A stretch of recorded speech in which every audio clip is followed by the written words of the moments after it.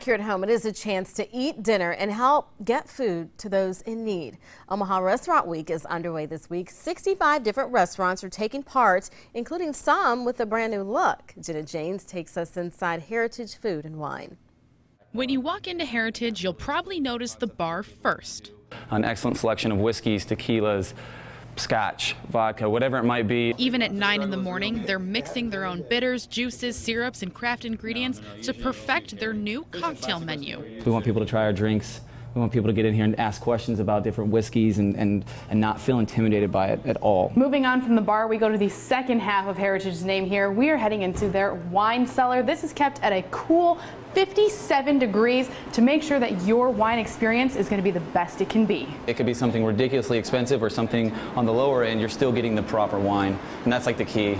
After your pre-dinner drink, we're heading into the kitchen for fresh, local, and a singing chef. Barissimos, Nagarelli.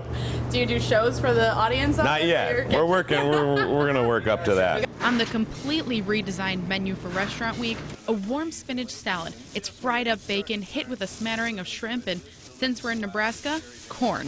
It's finished with a red pepper coulis. Lots of herbs, lots of fresh ingredients, lots of local, kind of farm to table kind of thing. It's kind of like an indulgent salad. It's very indulgent. And since 5% of your total bill will go back to the food bank for the Heartland, the guys here say have a drink and stay a while. There's no rush for you to leave when you're here, so we'd like you to stay.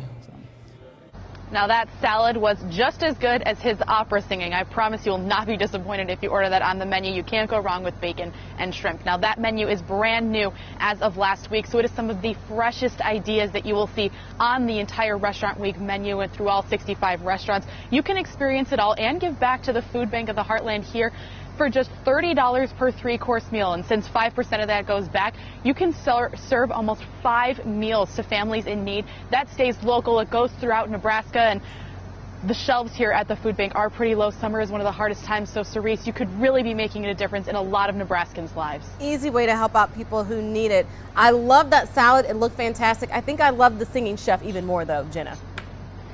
He was fantastic. I wish that we could have just had him sing the entire time. All right, thanks so much, Jenna James reporting live. Jenna, thank you. Now.